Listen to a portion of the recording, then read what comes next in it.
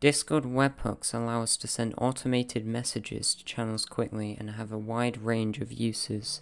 Webhooks. Why even use webhooks? Wow, webhooks are used for many things. So, what is a webhook? Webhooks are automated messages sent from apps when something happens. They usually have a message or payload, for example a JSON object, and are sent to a unique URL. How do I make a webhook? That's what we're going to do now. So, go to Webhooks, Integrations, Create Webhook, and call this like GitHub or something. And we're going to copy this. There we go.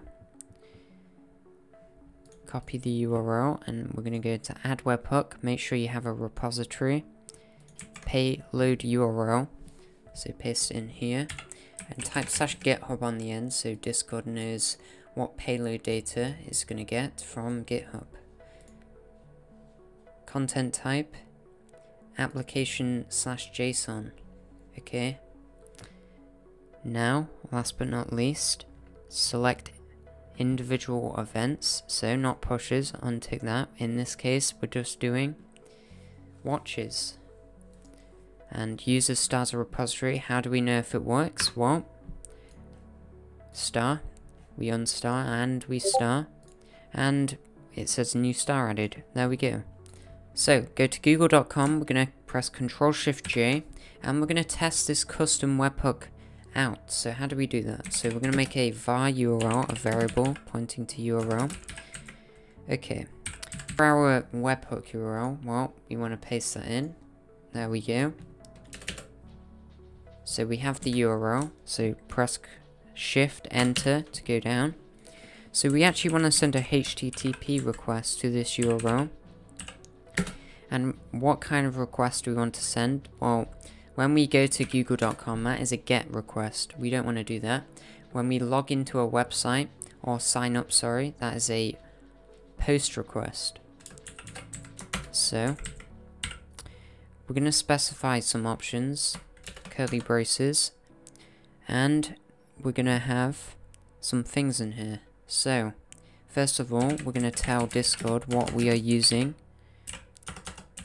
So, what kind of payload we're sending. We're going to send application/JSON, just a JSON object. How do we do that? So, we type content -type application/JSON, and we're telling Discord what our payload type is. Now, we want to specify how we're going to send this HTTP request, what method we are using, a POST request in capital letters.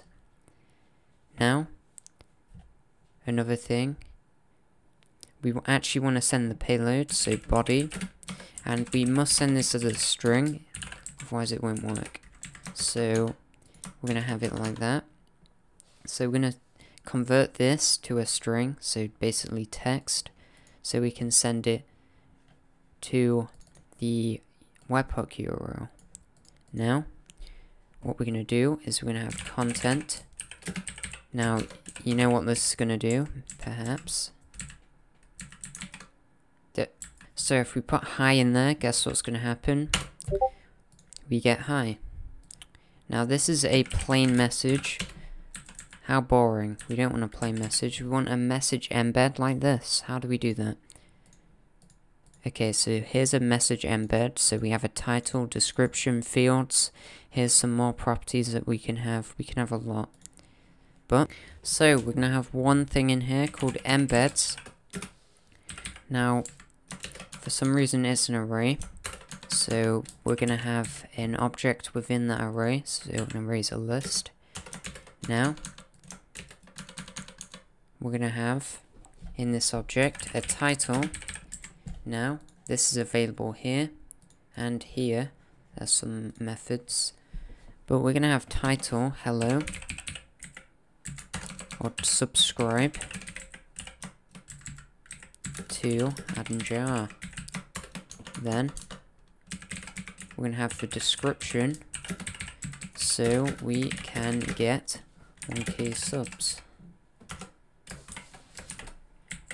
What is that going to do? Well, that sent a message. Subscribe to ADAMJR so we can get 1k subs. There we go. Okay, so now I'll leave a link to these 3 links in the description, but here's a list of color codes. They are a bit confusing. Let's say we want a gold embed. Let's make one. So now we can have a color.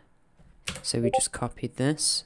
Boom. Subscribe to ADAMJR. There we go. There's the custom webhook. Join the discord.io/ADAMJR if you need help. Anyways, see you soon.